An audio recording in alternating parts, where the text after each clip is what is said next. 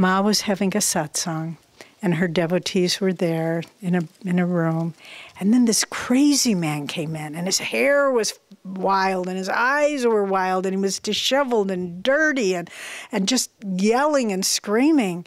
And all the devotees were just out horrified. Oh my God, what's going to happen? And Ma told, two of the men, bring him and have him sit down there with the men. So kind of calmed down, and he sat down. And then Ma had this big basket of fruit, and she distributed it as prasad, and everyone got a piece of fruit. But this crazy man took the fruit he was given, an orange, and he threw it at Ma, and it hit her quite forcefully. And the devotees, some of the men, they were outraged, and they grabbed this man, and they dragged him out of the room. And then Ma said, you shouldn't have done that with that, because you had anger. It was two of the monks. And she said, you both need to fast for several days to purge that anger. But then a few days later, they were having a satsang, and a man walked in.